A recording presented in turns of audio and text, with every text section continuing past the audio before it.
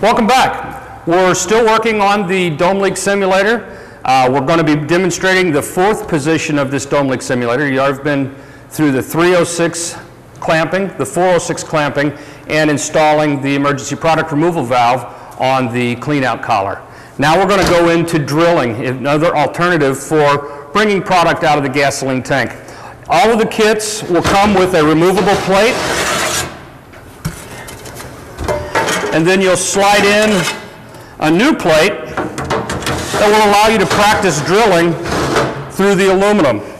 We're going to also emphasize that you need to use a pneumatic drill. We don't want you introducing any kind of battery-operated or other electric drills because in the real event you're going to be dealing with potentials for flammable vapor. We're going to use a hole saw. This is a bimetal hole saw. For the purpose of our prop and getting maximum cuts out of the aluminum, we're just using a 2-inch hole saw. In the real event, you would probably move more closer to a 3-inch hole saw.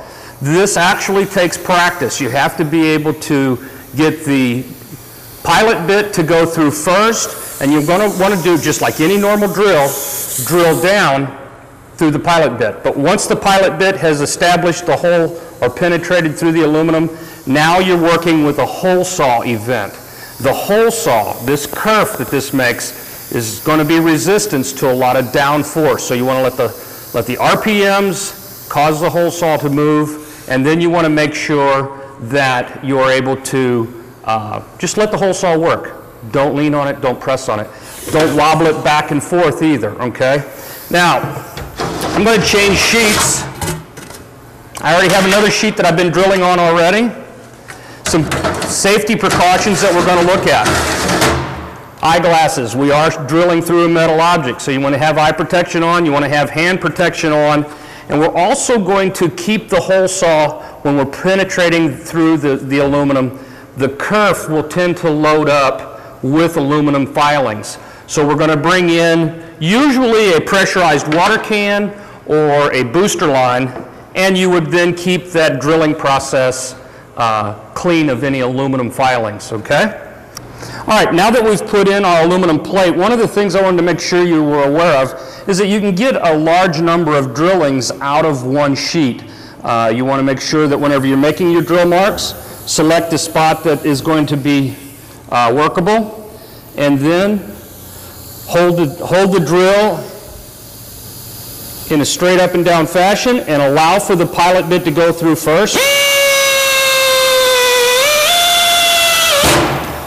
Now that the pilot bit has been seated through the aluminum, what you want to do is you want to pick up your RPMs on the hole saw itself and allow the hole saw to cut through the aluminum. Not a whole lot of pressure has to be applied in pushing down. You also want to prevent from wobbling this hole saw while you're doing it. So we're going to pick up our RPMs.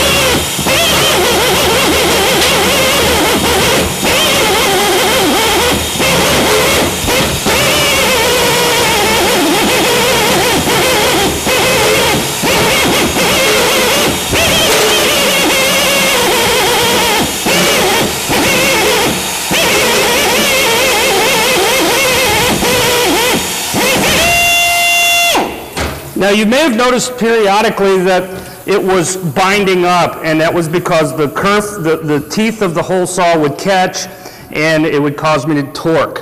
It's just what you do to prevent that is just back up a little bit, ease off of your pressure, and then allow the hole saw to continue back on down.